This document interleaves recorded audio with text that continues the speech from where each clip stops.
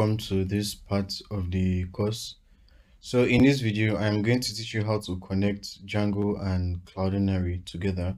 So from this video, you're going to learn how to work with Django and the Cloudinary CDN. So the first thing that we want to do is we want to first start by installing the Django Cloudinary library that we are going to use to connect our Django project and Cloudinary. So break out of your server by saying Control C, and then I want you to run a command pip install Django underscore Cloudinary Dinary underscore storage. So pip install Django Cloudinary storage. So once you run this, it's going to install the Django Cloudinary storage for us, and it will soon be done. I'm just going to pause here and wait. Okay, that's already installed. Now the next thing that we need to do is we need to go to our settings.py file inside our project, and we need to tell Django that, okay, Django, we have this library installed, so we need to add it to installed apps. So let's head to our settings.py file, and at the top of the settings.py we need to import this library. So we're going to say import Cloudinary underscore storage. Now once we've done this, the next thing we need to do is we need to go to our settings.py file and let Django know that we have this app installed. So the first thing that we are going to type here is we're going to type Cloudinary, and then we'll put a comma, and after typing Cloudinary we're going to go down and type Cloudinary storage, Cloudinary underscore storage. Now after telling Django that we have this library installed in our installed apps, we now need to scroll to the bottom of this file, and we need to tell Django that we want to make our default storage Cloudinary. So the first thing that we need to do is we need to declare a few parameters that is going to help us connect our Django project to Cloudinary. So just type exactly what I'm typing now. So we'll say Cloudinary storage, sorry, it should be in capital letter, Cloudinary underscore storage, and then we're going to equate this to a dictionary, and inside this dictionary the first thing that we're going to pass in is cloud name. So in quotes here I'm going to say cloud underscore name, and then we'll first put a quote, a colon here.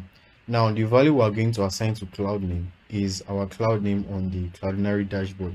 So I want you to head to your web browser, and then I want you to log in. Now once you log in, you are going to notice some details here, account details. You are going to notice the cloud name, API key, and API secret. Now these are the three values that we're going to use to connect our Django project to Cloudinary. So I want you to go and copy this cloud name. Once you've copied it, go back to your Django project, and in quotes I want you to paste this right there, and then put a comma. So after declaring what cloud name is, the next thing we need to declare is API key. So we're going to say API key, API underscore key, and then that is going to be copied from the dashboard right here. Once you copy that, just go back and paste it, and then the next thing we need to copy is the API secret. So let's just say type API underscore secrets and put a colon there, and go back to the dashboard and copy API secret. Once you've copied that, just put it in quotes and paste it. So after doing this, we need to take one last step. We need to set our default file storage to this to our Cloudinary. Now how do we do that? What we're going to say is we're going to say default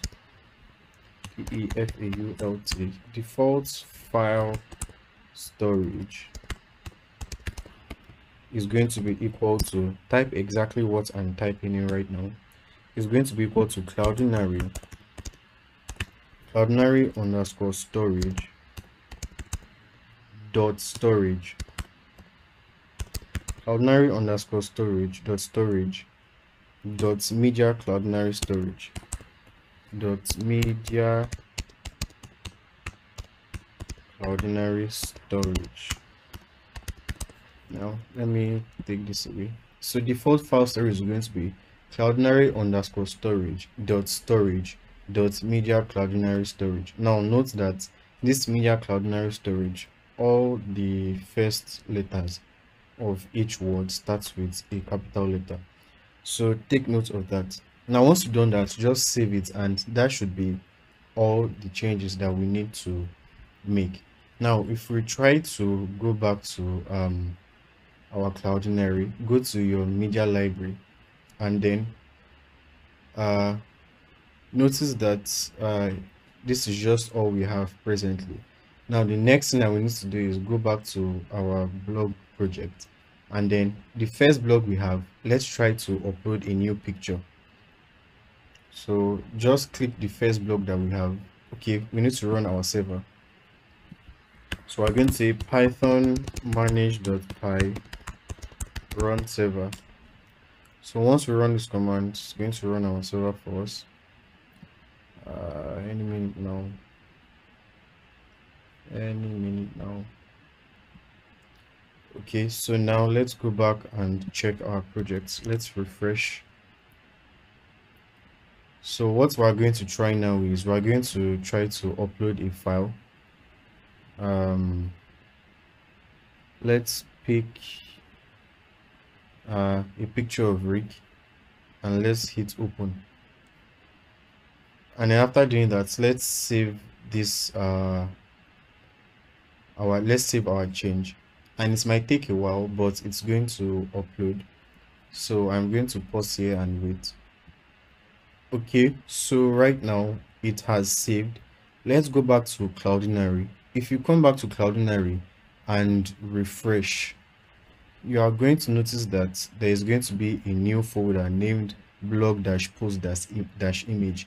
Now why is it a new folder named blog post image? If you go back to your models.py file inside your code, you are going to notice that we gave this image field, we told it to upload this picture to blog-post-image.